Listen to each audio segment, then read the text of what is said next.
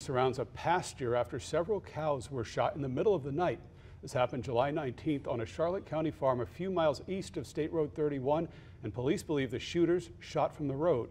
Wink News reporter Jolina Esperto live in Charlotte County now. Jolina, you talked to the owner of those cows. What did she say? The owner told me she's not sure why anyone would want to shoot this adorable herd of cows here, but she also told me she's willing to pay big money to find the person or the people who did so.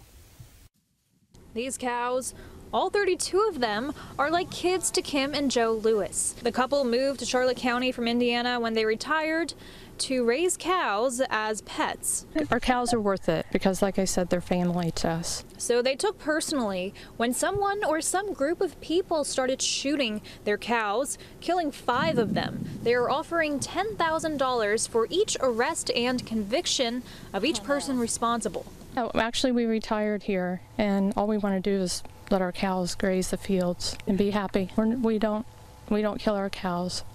They're your pets? Yes. As you could see, they eat right out of your hand. Yeah, they're like dogs. Normally all of them will, but they're kind of scared.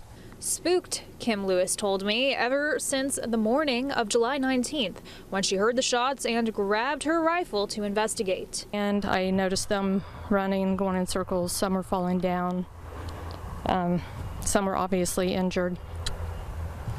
And I couldn't shoot because I had the gun, but the cows were between me and the shooter. So she didn't fire because she feared the shooter or shooters would keep killing her cows instead of running away. 12 cows are healing from gunshots, but according to the vets, they are still at risk of lead poisoning. 1 cow can no longer move very easily and may have to be put down.